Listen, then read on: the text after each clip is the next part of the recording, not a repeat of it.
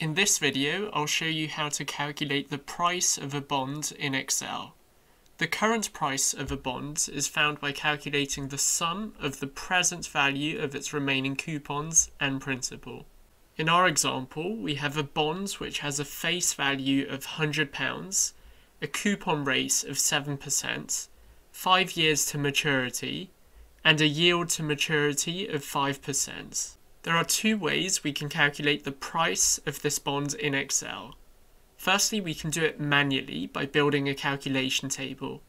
The second way is to use the present value function, which calculates the price automatically. Let's start with method 1. First, we calculate the payments we receive from the bond each year. As shown in the formula below, we will receive just the coupon in the first 4 years, and in the final year we receive the coupon plus the principal.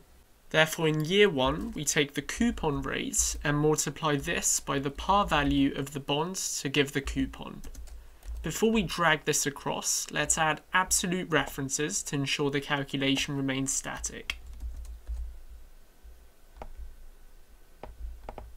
As mentioned earlier, in year 5 we'll add the principal to the coupon. Next, we need to calculate the present value of each of these annual coupon payments. We can calculate this by taking the coupon payments and dividing it by 1 plus the yield to maturity to the power of the year. Let's add absolute references to the yield to maturity to ensure this remains static.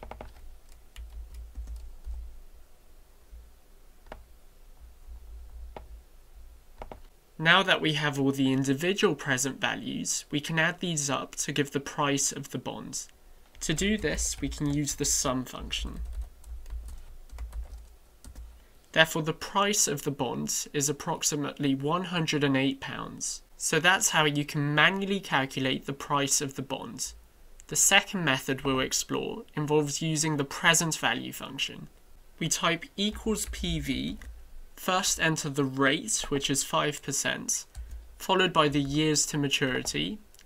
We then add the coupon payments, which is the coupon rate multiplied by the par value. And finally we enter the par value. As you can see, this gives the same bond price as the one returned earlier. Note that the value is negative because Excel treats payments as negative values. To make it positive, we can simply add a negative sign in front of the function. Also notice that our bond price is greater than the par value. This is because the coupon rate is greater than the yield to maturity. If we use a coupon rate which is lower than the yield to maturity, then the bond price drops below the par value. In other words, investors will only be willing to pay a price below par. And finally, if we have a coupon rate which is the same as the yield to maturity, then the bond price is exactly the same as the par value. Therefore, to summarize, the higher the coupon payments, the higher the price of the bond.